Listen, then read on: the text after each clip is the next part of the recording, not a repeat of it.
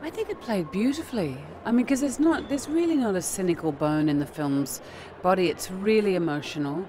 It's, Helena and the whole godmother sequence is absolutely hilarious. And then there's this sinister sort of underbelly with the Archduke at the court and aided by and abetted by the stepmother. And you get to the end of the film and that wonderful moment where, that the notion of being seen for who you truly are, that's a, God, if we all could learn that. I mean, it doesn't matter whether you're 6 or 60.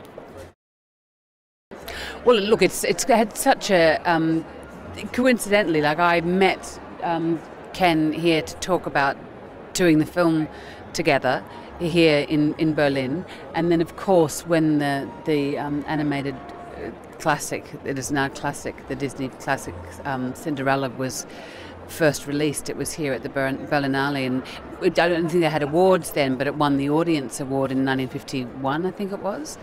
And so it seems a wonderful, complete circle that now we're back with a contemporary retelling. But I do think what Ken and Sandy and Dante and everyone have created is it's got that timeless quality for sure. Oh, it's magical, of course, because I was never really in the carriage. So to move through from the pumpkin and emerge at the ball, it's fantastic.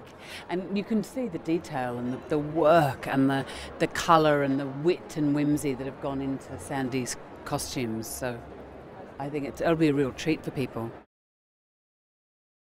It's like when you go and see a really great production of Hamlet or The Tempest. You feel when it's cast right and when the conception of it is really true and alive, you feel like you're hearing it for the first time.